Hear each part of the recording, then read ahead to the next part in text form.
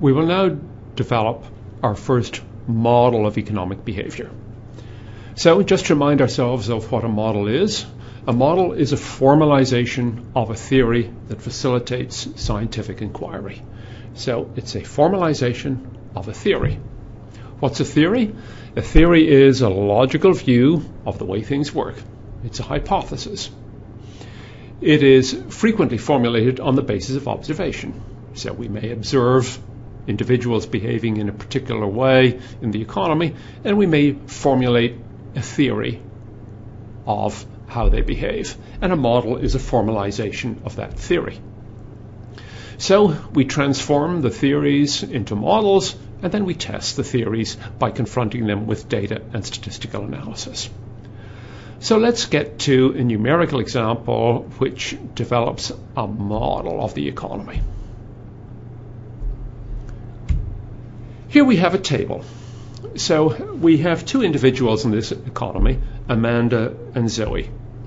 And each one of them works a 36-hour week. So each one has 36 hours to devote to the tasks facing them.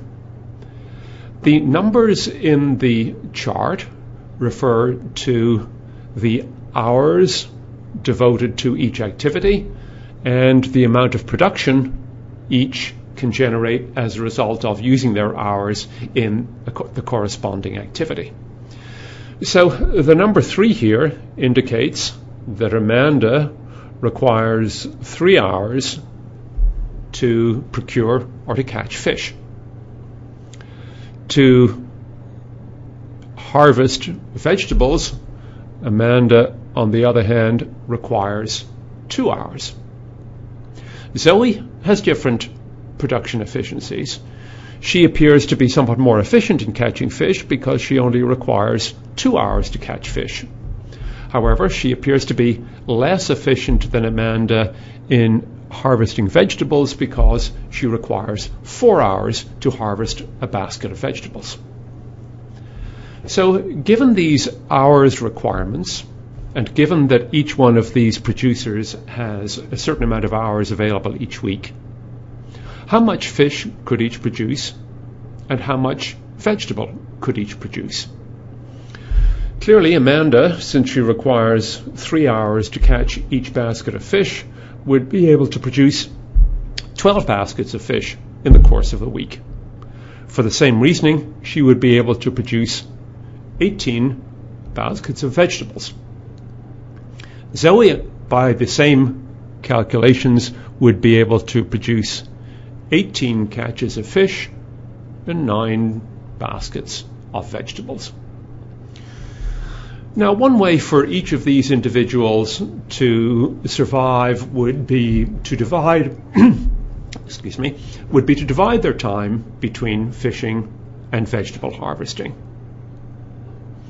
An alternative to that process would be for Amanda to specialize in one of the activities and for Zoe to specialize in the other activity. So what we're going to do now is to examine whether or not there is a gain to be had for these two individuals if they go the specialization route. So before doing that, let's just summarize what we observe here. By allocating the total time to a single activity, Amanda can produce 12 units of fish or 18 units of vegetable. Zoe, on the other hand, can produce 18 units of fish or 9 units of vegetable. So by comparing the amount of fish and the amount of vegetable each can produce in the space of a week, we see that Amanda is less efficient at fish than Zoe, but she is more efficient at harvesting vegetables than Zoe. So if we were to recognize this, and if we were to get one individual to specialize in fish and one individual to specialize in vegetables, we would get Zoe to produce fish, and we would get Amanda to produce vegetables. So Amanda has an advantage over Zoe in producing vegetables. Zoe has an advantage over Amanda in producing fish.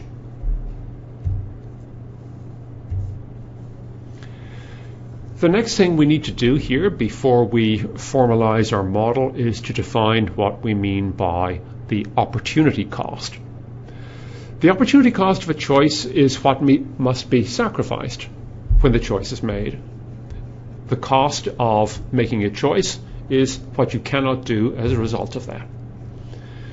So what is Zoe's opportunity cost of vegetables for fish and vice versa? Well, we see that Zoe is capable of producing twice as many units of fish as she is vegetables. Let's go back to the numerical example.